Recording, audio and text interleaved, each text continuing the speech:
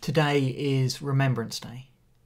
People across our nation and many in other nations too will pause today for a couple of minutes at 11 a.m. to remember those who have died in war.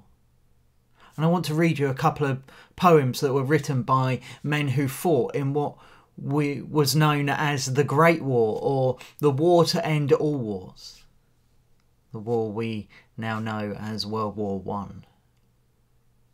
This is In Flanders Fields by John McCrae. In Flanders fields the poppies blow, between the crosses row on row, that mark our place, and in the sky the larks still bravely singing fly, scarce heard amid the guns below. We are the dead. Short days ago we lived, felt dawn, saw sunset glow, loved and were loved, and now we lie in Flanders fields. Take up our quarrel with the foe. To you from failing hands we throw the torch, be yours to hold it high. If ye break faith with us who die, we shall not sleep, though poppies grow in Flanders fields. And this is the Anthem for Doomed Youth by Wilfred Owen. What passing bells for those who die as cattle? Only the monstrous anger of the guns, only the stuttering rifles' rapid rattle can patter out their hasty orisons.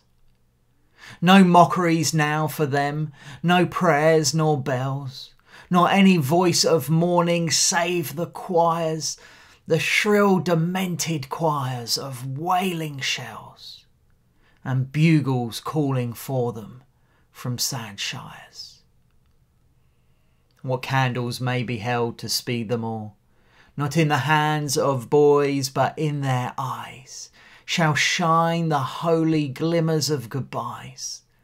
The pallor of girls' brows shall be their pall, their flowers the tenderness of patient minds, and each slow dusk a drawing down of blinds. If I am honest with you, I struggle a little with Remembrance Day, and indeed Remembrance Sunday. It seems to me that on this day we walk a tightrope.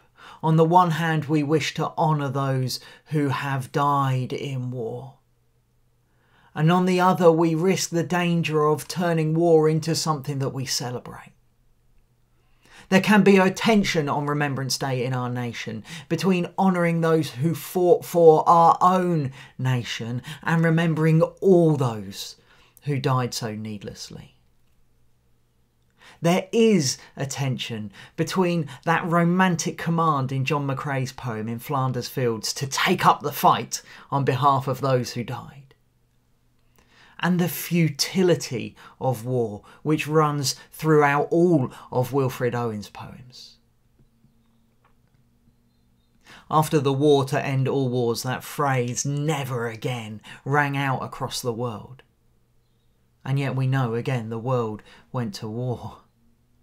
And this, I think, is a large part of what Remembrance was supposed to be about, to make sure we did not repeat the mistakes of the past, not just to honour those who had gone before, but to make sure their sacrifice wasn't in vain, that the peace that they had earned would persist. And I guess as those two world wars fade in our memory, it would be easy for us in the UK to think that we're finally getting it right. War hasn't touched these shores for many a year. But the truth is, our nation and our allies are still involved in wars, in battles. Our institutions, our banks still invest vast amounts of money in the arms trade, which fuels other nations in this world to fight one another, and indeed civil wars too. We have still, in my lifetime, intervened in Africa, in the Near East. And whether you think these wars are just or not, the result is the same across the world. War results in death and destruction. In children left without parents, in families left without homes, in refugees who we then turn back from our borders as they seek safety. The best way, I think, to honour the sacrifice of those who have gone before is to once more raise the cry, never again. The best way to remember them is to do our best to build a lasting peace. Baptists have often historically been conscientious objectors. And whatever your position is on the necessity or otherwise of war, I do want to remind you of the image of the kingdom of God which comes through the prophet Isaiah. In the last days, Isaiah 2 says, the mountain of the Lord's temple will be established as the highest of mountains. It will be exalted above the hills, and all nations will stream to it. Many peoples will come and say, come, let us go up to the mountain of the Lord, to the temple of the God of Jacob. He will teach us his ways so that we may walk in his paths. The law will go out from Zion, the word of the Lord from Jerusalem. He will judge between the nations and will settle disputes for many peoples. They will beat their swords into plowshares and their spears into pruning hooks. Nation will not take up sword against nation, nor will they train for war any more. Come, descendants of Jacob, let us walk in the light of the Lord. This is what the kingdom of God looks like. This is what we as his people should be praying for. This is what we as his people should be working towards.